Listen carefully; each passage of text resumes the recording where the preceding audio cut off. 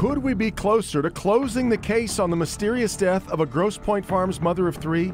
Tipsters are coming forward. They definitely are thinking about the case, that, whatever they do know, they're trying to get off of their mind. Been less than a month now since Dateline Detroit and Karen focused on the death of JoAnn Matouk Romain. The family says those unwilling to talk in the past are starting to come forward. It's really made a difference, our coverage here. It is a complicated case, but now the family is doing something really unprecedented, offering up $200,000 in reward money in hopes of finding out what happened to their mother.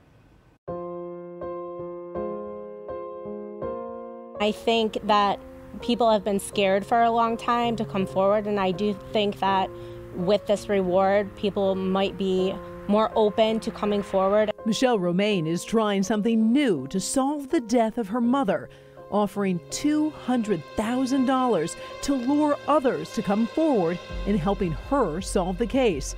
And tipsters are starting to respond. Information has been sent to the local 4 defenders as well as the Romain family. The feedback that has come in has really just solidified what we do believe happened that night.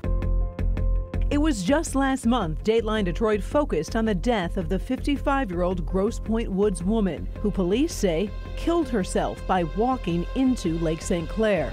Her family believes she was murdered and blames questionable police practices for not being able to officially close the case. There's no sign, no evidence of any kind of violent crime that would warrant a DNA check. We showed a conflicting timeline of events that night JoAnn went missing back in January of 2010, as well as evidence that was donated instead of being saved, and keys to JoAnn's car that mysteriously reappeared after her disappearance. There's definitely evidence of a cover-up here.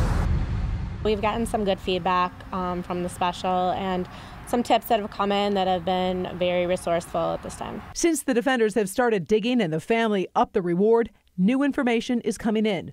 While we can't share specific details, tips of witnesses that actually are collaborating with other witnesses and what they saw that night.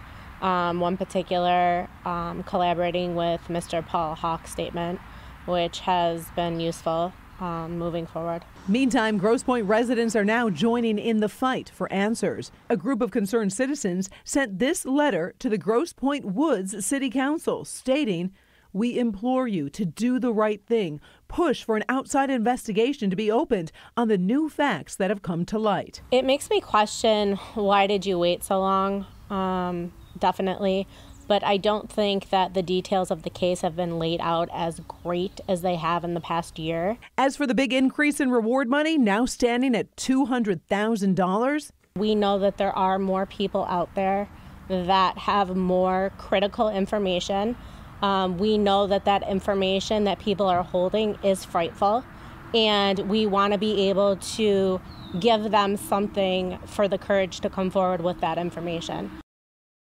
FBI still won't confirm or deny agents had a meeting with JoAnn Matouk Romain days before she died. Remember, reward is up to $200,000 for information that leads to an arrest in the case.